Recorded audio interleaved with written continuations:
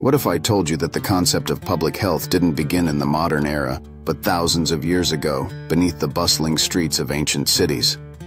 Let's journey to Mohenjo-Daro, a city of the Indus Valley civilization, where a marvel lay hidden, the world's first known urban sanitation system. Imagine, over 4,000 years ago, engineers designed brick-lined drains running beneath homes and streets. Residents had private bathrooms, connected to covered sewers that carried waste away from living spaces.